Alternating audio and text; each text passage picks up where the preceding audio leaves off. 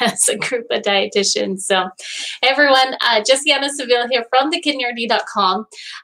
If you don't know me, I'm a renal dietitian. My group of dietitians, there's 7 of us, can't remember now the number. We work with highly specialized renal diets to help people kind of find a turning point in getting their kidney function up, or at least stabilizing where it's at.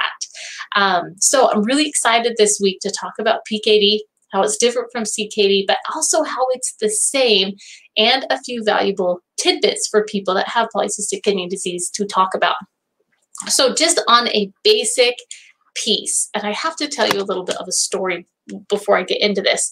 So when I started practicing in this area of preserving kidney function a few years ago, several years ago, PKD and CKD were all the same to me. They were just, it was all kidney disease.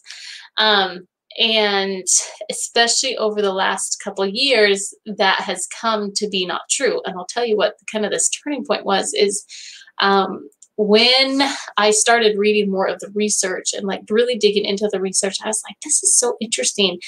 You see in a lot of research studies that they exclude people with PKD to get a really good study. I thought that was really compelling. I was like, why is it so different? And I didn't really know until some of the research came out from the Wimes labs in 2019 that talked about ketogenic diets, intermittent fasting, beta-hydroxybutyrate, and PKD. And I realized that the driving force, I mean, our group really prides ourselves on getting to root cause and looking at how we can support the system as a whole to preserve kidney function. If you look at root cause at polycystic kidney disease, obviously it's cyst growth. And so if you're going to target a root cause approach of helping preserve kidney function, you got to get down to how do you decrease cyst growth or manage that. And that was really this huge turning point for us. In the last year, through our nonprofit and in our practice, we've been, piloting and pioneering an approach of a low oxalate, ketogenic, plant-focused diet for polycystic kidney disease. That's a lot of words. People are like, whoa, too many things in a diet. Totally doable. Not easily doable for everyone without a little bit of help, but totally doable, great diet. And it's been one of the greatest privileges that we have had as dietitians, is to develop this and work on this. And we really have come to really see, I almost want to say the plight of people with PKD, that they're given no options, which is one reason we're really passionate about giving options and finding a great approach. So let's talk about that approach. As you know, polycystic kidney disease is a genetic condition. No one chooses to have polycystic kidney disease through lifestyle or, whatever. You're not going to develop that disease. It's a genetic condition that people are going to develop cysts. They can be on their kidneys. We see a lot of people with polycystic kidney disease also get cysts on their liver, gallbladder, and that definitely impacts your life in so many ways, not just in declining kidney function. You might end up on dialysis, but if you have liver cysts or gallbladder cysts, can impact your digestion. For some women, it can make them look like they're pregnant because they have kind of this big liver. And, there's a really big psychosocial component to this as well. In 2019, the Wimes Lab came out with some really compelling research that was showing that ketosis, or BHB, was able to shrink cysts, that cysts were growing off of glucose, but with a ketogenic therapy in the animal models. This has been studied on animals, mostly feline and rat models, that they were seeing that the cysts were shrinking. Dr. Wimes gave a really great presentation. I send it to people that are new to this, they're not familiar with the therapy, on that shows the photos, of like, here's the before ketogenic therapy, here's after ketogenic therapy, what these animals' kidneys looked like. So really, really compelling research. And, I reached out to him to ask, about this approach, and we've been able to collaborate with them for the last year and a half on developing it. Been a really fascinating journey. On our side, what we teach people with polycystic kidney disease to do is, first off, we evaluate their digestion, because we've learned that if your digestion is not working right, a ketogenic diet for some people does not feel good, and they don't feel good on it, and you can really run into some brick walls with it. So, so we have been, so we evaluate that piece first, make sure they're going to tolerate a ketogenic diet, and then our next thing, if we feel like this is going to be a good fit for them, we teach them several different components, right? Ketogenic approach, which means that your body is feeding off of ketones, not glucose. We use a net carbohydrate approach, not a total carbohydrate approach, which gives us a lot of flexibility. We do it very plant forward. We have minimal animal protein, so it's not a typical approach that you're going to see blasted all over the place with like dripping cheese and bacon on cauliflower. You know, there's a lot of things you see with ketogenic diets. This is very plant forward. It's a colorful diet. We include fruits. We include lots of vegetables. Our patients often have, you know, upwards of, you know, 50 to 100 grams of carbohydrates a day. And that's not net carbohydrates, but, you know, it's, you know, they have more than you would typically think for a ketogenic approach, and they still get into great ketosis. So that's one part of it, is getting this really good plant forward approach. High fat, high healthy fat diet. We're using coconut and avocado and cocoa butter and olive oil, flax, a lot of really good healthy fats in this diet.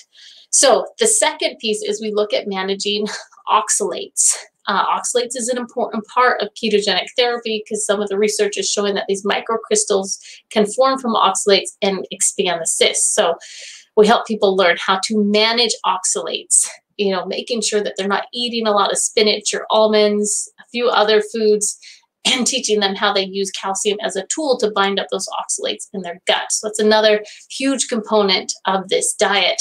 I'm just scanning down here through my notes. One of the things that we think is great for people to do and that can be helpful is to download the app called Oxalate Counts on your phone, and you can check on, you know, your foods, what is the actual oxalate content.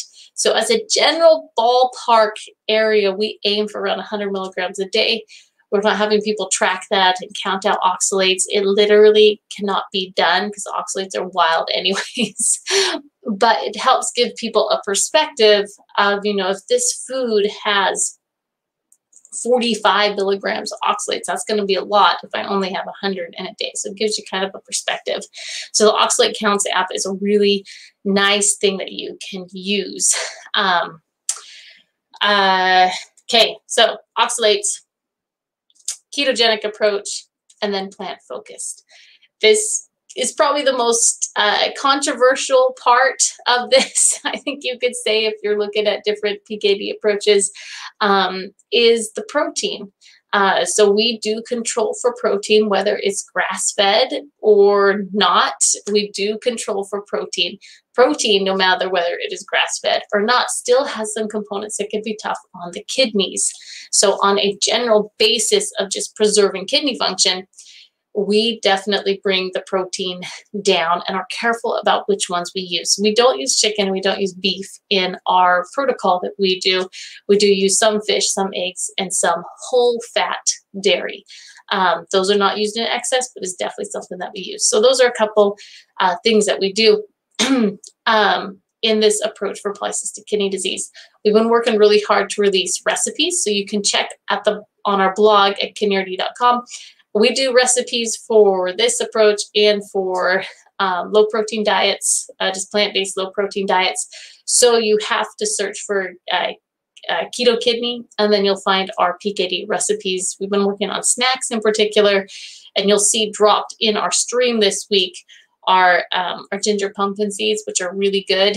Diana, who has been really like the expert dietitian who's taken this on, she's amazing, Diana Cruz, is that you'll see that she'll say these seeds are addictive. She's like, they're so good, I cannot stop eating them. So we really try and taste test our recipes to give you good ideas on this approach. Now, if you're interested in learning more about a ketogenic approach with this low oxalate and plant forward, for PKD, then reach out to us. I love to hop on strategy calls for people. They're free. We talk through if this is a good option for you, if our services are the right fit. If it's not the right fit, I'm really trying and get people to someone who has been trained in this. We produced a training for professionals so that we can get more professionals educated on how to use this approach. We 100% realize that this has not been tested in human models. But we feel like it is a viable option for people. We really do feel like it's a viable option, and we are already seeing results with our patients in their GFRs. So we think that it's a really groundbreaking effort to be able to know how to do this. So schedule a discovery call with me, a strategy call. I'd love to talk with you more about how we use this approach. Check out our recipes if you're looking for some ideas. Maybe you're already following a ketogenic approach, want to make it more plant forward. We really keep our recipes very plant forward, so they can be used with our whole population. So check out our recipes, give you some new good ideas. The blackberry bliss bombs are a favorite, just as a side tip. And I'd love if you commented below and tell us just a little bit about where you're at in your journey, or share this with others. We're really excited about it, and we hope that it will be really beneficial for many people with PKD. Anyways, that's all for tonight, and we'll talk to you later. Bye-bye.